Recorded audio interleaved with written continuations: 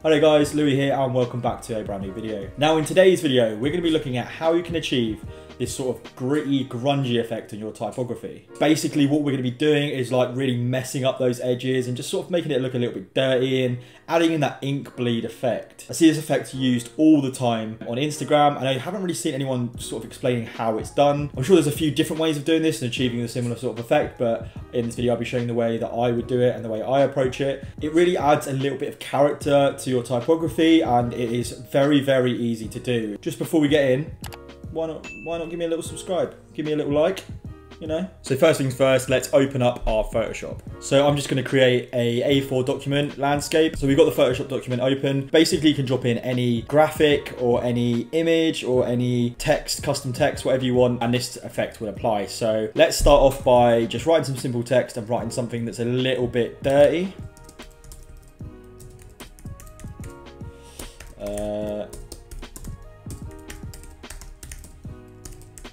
You came for the design, but you're staying for the bants, let's be honest. Okay, so I'm going to create some text and I'm just going to write dirty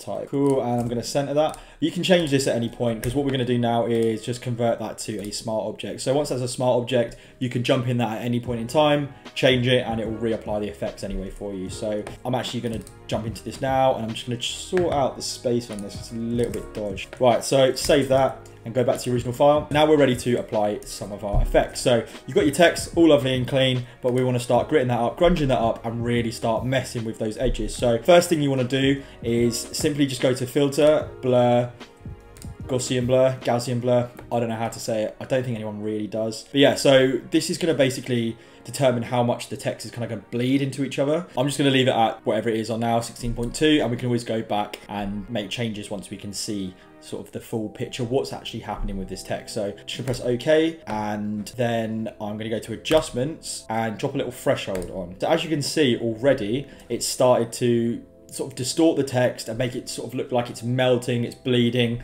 And we can change that by upping or lowering the threshold. Also, we can go back to our blur and lower that or up that. And you're going to be able to see how this is really starting to play with the edges of those type and how it allows those sort of letters to blend in together and melt in together. So I want mine to sort of bleed quite a bit. So I'm going to up it just a little bit. And that's too. There we go. You can see like between the P and the E and the D and the I, it's starting to bleed into each other a little bit. Cool. And then we can always just sort of mess with the threshold a little bit to sort of bleed it in a little bit more.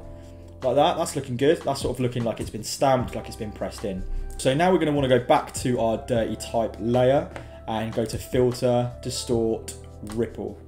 Now what this is going to do is start to add, oh, I'm zooming in there, is start to add a bit of a ripple to the edges of our design. So as you can see here and here, if I up this, it's starting to ripple it. So what we want to achieve from this is basically make like the edges look as if they're not perfectly straight. You know, if it's been stamped, it's not going to be perfect. There's going to be ink that's going to bleed slightly off. So we're going to want to try and replicate that effect. We don't want to be as harsh as this. So if I press OK, as you can see, the edges there are quite wild. We don't really want it to be that intense, and obviously the size is going to have a major effect on that as well, but I think medium is sort of the best for this. By all means, feel free to sort of experiment and play around to see if anything else sort of works for you. Obviously different designs will show this a little bit differently, so yeah, feel free to have a little play around, but I'm going to just keep this at medium and I'm going to just only put it on like 40%. So you can see at the edges already here are a little bit wobbly, a little bit of damage to the sides, so when we zoom out it already doesn't look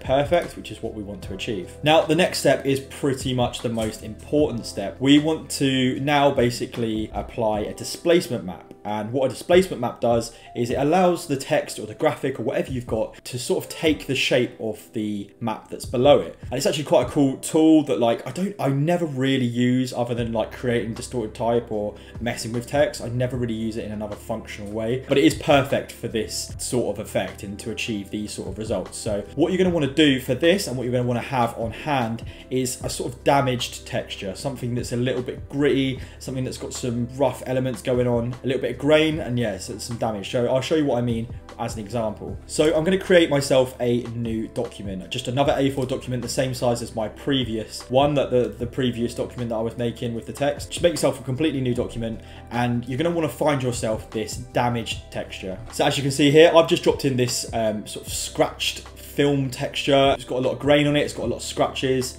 And I bought this one from iStock. I have a couple of textures that I just use regularly that I've just thought I might as well buy. But there's loads and loads of free ones that you can find online if you wanted to, you know, you didn't want to pay for it. But if not, you can always go out and take your own one. But yeah, there are a lot of free ones online. But basically what we're doing with this is the image is now going to start taking shape over the top of this damaged texture. So we kind of want to get the most damaged area. I'm going to zoom that in. And the contrast of the image as well is going to have an effect. But we can also go back to this at a later point if we want to sort of make it a bit more intense. So I'm just going to save this document and save it into my file because I'm going to need that for the next step. Cool, so then we're back in our original dirty type file. So after creating that grungy texture file, we can click on our type, go to filter, distort and displace. Bring up some options here. Doesn't really matter too much, that's fine. Press OK, and it will give you the option to select a file as a displacement map. So I'm just going to select this gritty map, which is the file that I just created with that just simple gritty texture in it. And as I press open, you can see it's already started to take shape around the edges and added in some little damage specks and that sort of thing. It's starting to come into the end of the Y there, and you can see some damage here, and you can see some like little flicks coming off, and it really starts to add a little bit more personality and a little bit more grunge into your graphic or type. So I've still got my file open, my displacement map, so I can actually just drag things in, save it, and it'll update in here, and you can sort of see how the different textures affect the text. So I'm going to go ahead and jump online and see if I can find a texture that's free and see how that sort of affects this type. So I just found this image on Unsplash, and it's by Annie Spratt, and as you can see, it's just a free grungy texture that has a lot of contrast in it, and that's kind of what you want. And I've just dragged it back into my file, and if I go ahead and hit save in my displacement map file and then go back to my main file, and I'm going to need to just turn it off and turn it back on again so it updates, you can see because it's quite intense, this has damaged it quite a bit. So what we can do to lower that is go back to our displacement map and just make sure the contrast isn't as high. So we can lower that contrast quite a bit, maybe lower the brightness a little bit like that. And if we save this, go back into our original file and just turn off the displacement map and turn it back on, you can see it's not as intense, but it still has that damaged edge. It's starting to look proper dirty. The edges are a little bit messed up and the text is sort of bleeding off, taking that damaged effect underneath. I don't really want this for my one. I've got my own little damaged scratch thing going on here, so I'm going to just save that again. I could make it a little bit more intense by upping the blur, depending on how much I want to do there.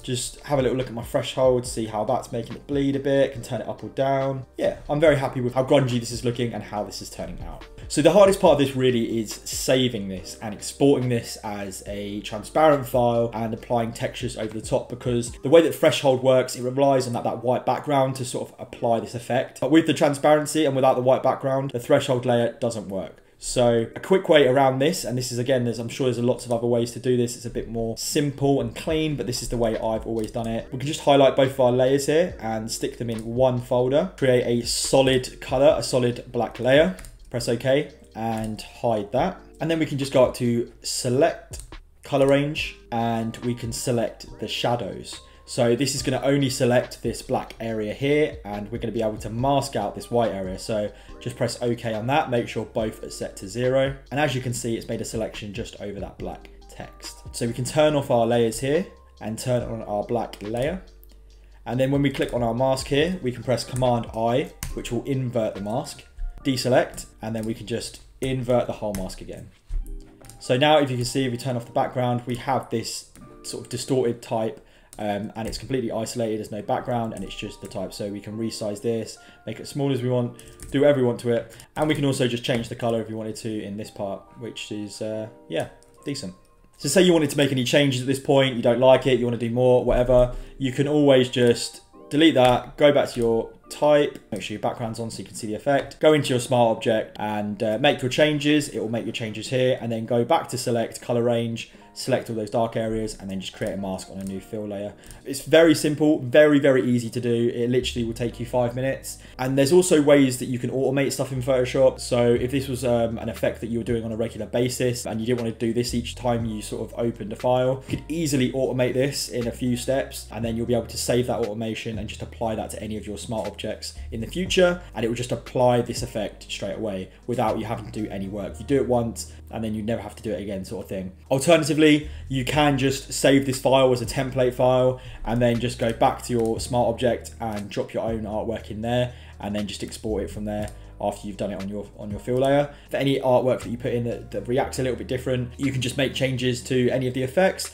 If you've got a better texture that you want to use, or you want to try out different textures, you can just go back to your displacement map file, drop that in, and then make sure you turn it off and on again so it uploads it or updates it even. And yeah, and you can really play around with it and really sort of make it personal to whatever your work is. Obviously, depending on how bold something is, or what graphic you're using, the effect is going to sit differently. So you're going to want to play around with it a little bit. But yeah, so that's basically it for that. And obviously now we can take this, because it's isolated, and start overlaying it on some textures and make it look like it's really bleeding on a bit of paper and it's been stamped on, sort of thing. So again, there's loads and loads of free textures online, but I also do recommend actually buying stuff from, if you see any designers that have like a good texture pack, it's always very, very beneficial to have some of those under your belt. I'm going to drag in a texture that I previously bought, again off of iStock.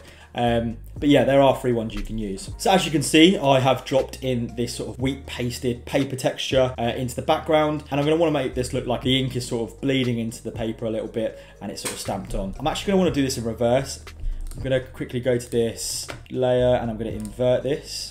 And I'm just going to clip that to that one below, and I'm going to add an adjustment, and I'm just going to desaturate that just so there's no green in there, it's sort of just black. Obviously this looks a bit weird because all the highlights are now on the bottom side, so I can just flip that round like so, press OK, and then I've got a nice black texture instead of the white one, which is very nice. So I can click on my little square here, my little fill layer, and change that to white. So we're going to want to add a little bit more texture in there, because at the moment it just sort of looks like it's floating in front. It doesn't really look like it's actually been printed on the bit of paper. So again, there are a lot of ways to do this. You can sort of select all the highlights from the image behind and sort of overlay just those over the top, and the same with the shadows, so it looks a little bit more realistic. But a really quick way, which it does the job quickly, but it's not the most professional way, is just by duplicating the texture, bringing it to the top of your layers, create a clipping mask just so it clips over the top. And because my paper's already white anyway, it's gonna clip to that text, and you can see a lot of these textures are coming through on the top